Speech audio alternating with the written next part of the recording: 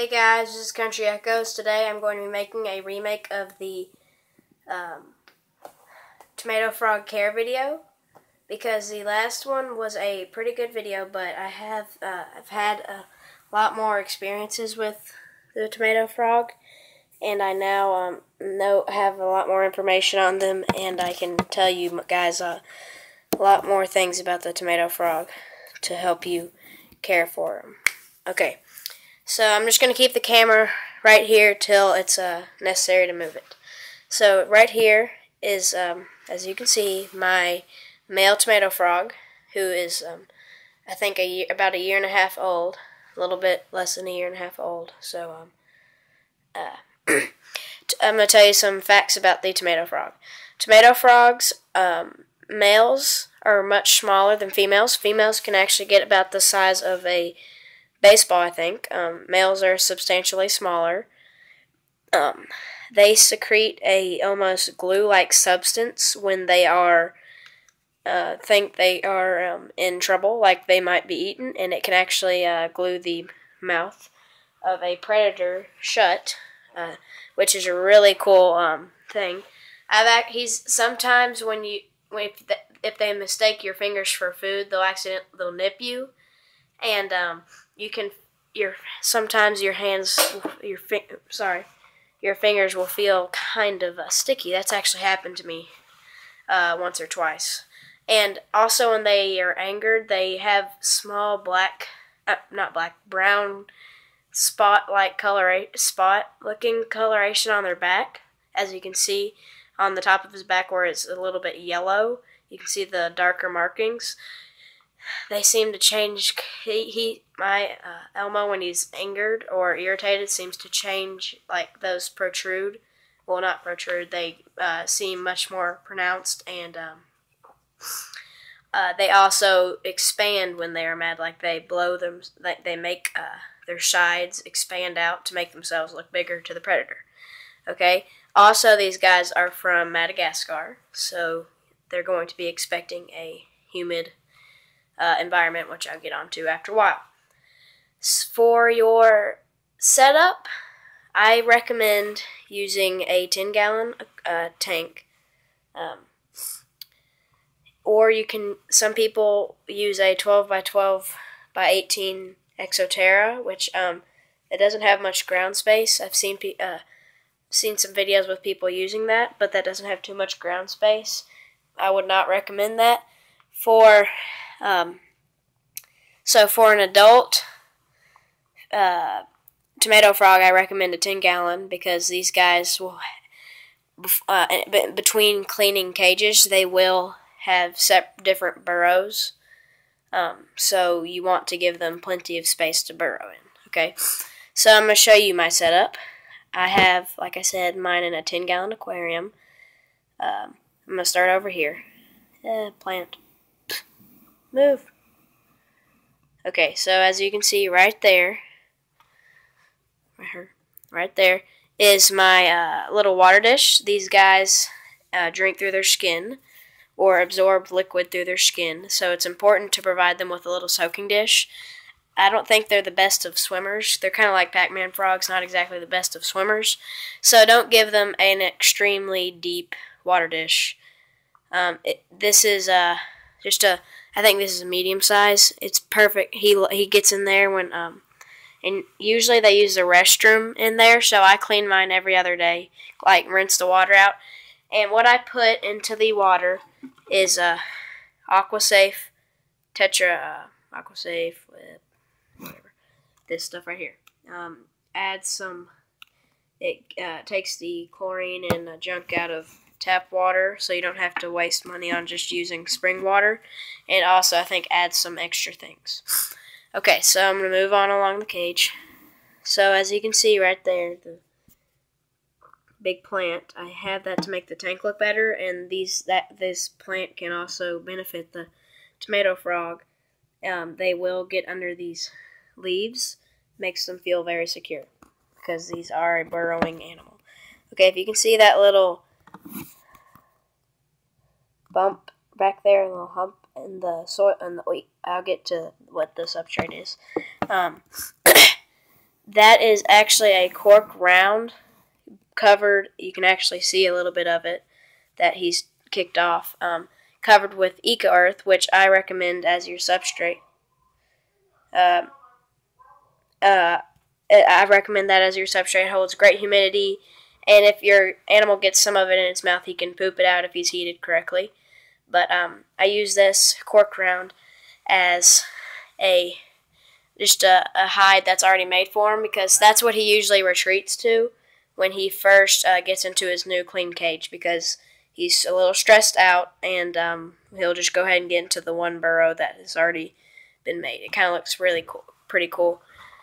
So substrate, I recommend Eco Earth. I have, I think, 2.5 or 3 inches of Eco Earth. Great substrate. I also add some moss. This is, I think, what kind of moss is it? Can't think of the name, but I think it's by Zilla, or Zilla sells it. I, just in case of causing your animal impaction, don't rip it into extremely small chunks. Rip it into smaller chunks so it can hold good humidity, and if he accidentally gets it in his mouth, he can easily, what's up? Looking at me. He can easily spit it out, okay?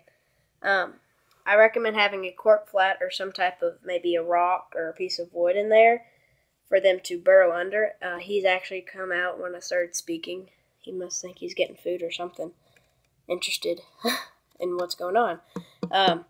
So they can burrow themselves under there, have some moss under that too. Moss supplements with humidity if you get sprayed down good. Oh, it's sphagnum moss. Sphagnum moss, okay. Right here is it used to be covered up with Eco Earth. It's a little, he doesn't use it, but it's pretty neat. A coconut, and covered it up with Eco Earth, and I have the little hole you can't see because it's covered up by the leaf, and he can get in there and just chill. I told you about the plant. So that is your setup. I don't want to make this video too long. Okay.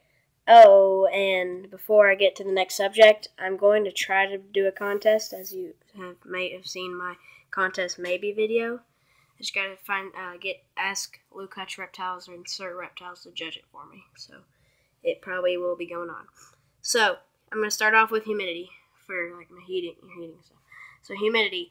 These are a tropical species, so I recommend a humidity of 60 to 80%, maybe even higher. To achieve this humidity, I got this little tip from Triple O Reptile.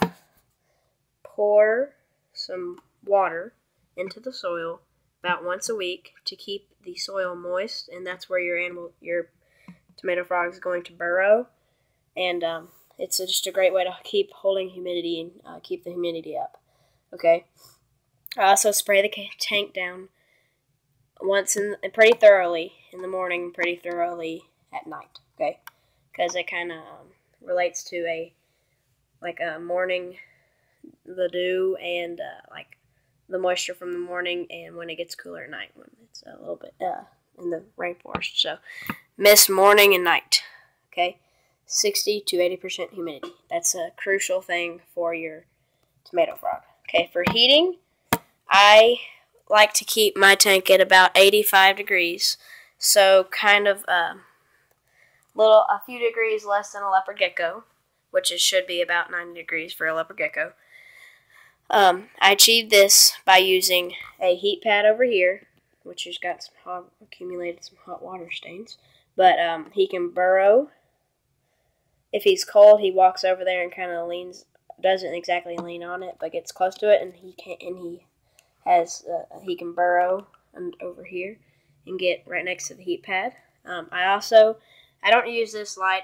It's just I have really cruddy lighting in my room, and it really irritates me, so I have to put on this thing, this little light up there.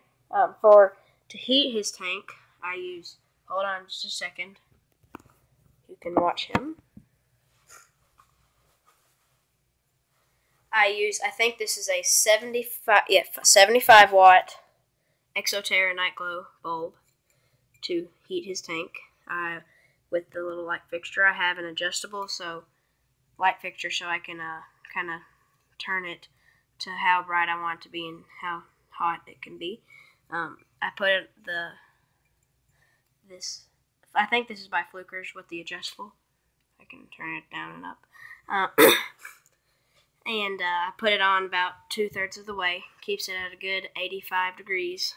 And oh yeah, keep a humidity and a thermometer gauge in your tank. Okay, and remember, this is what I use to heat his tank mostly. I would recommend like an ectothermic setup where you have a side with warmth and then a little cooler side with your water dish. Feeding. Let me get on the feeding, and I think that's about it. Feeding, I feed my guy every night. One cricket. I'm gonna go through the. Ew. Nasty. Rubbing his butt. Gross.